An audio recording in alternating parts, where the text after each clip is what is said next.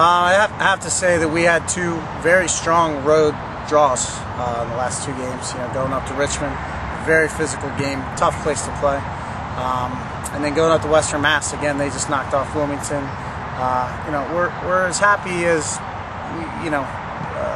as possible with 1 point out of those two games, but we got to take care of our home games, and we get some points on the road, pick up where we can, and then full 3 points at home is the key.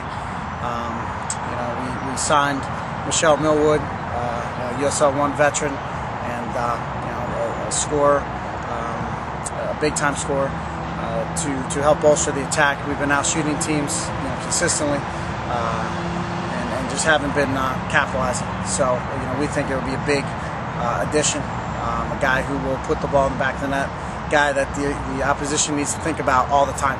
Not just when we have the ball. You always got to be cognizant of where he is, and he makes everybody around him better. So we're very excited. He'll debut this Friday against Real Maryland.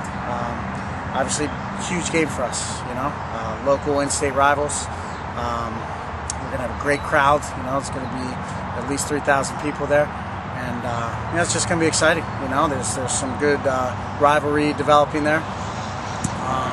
And then we're going out to win and get 3 points, no doubt about it. Anything less than that would be disappointing. So it'll be exciting.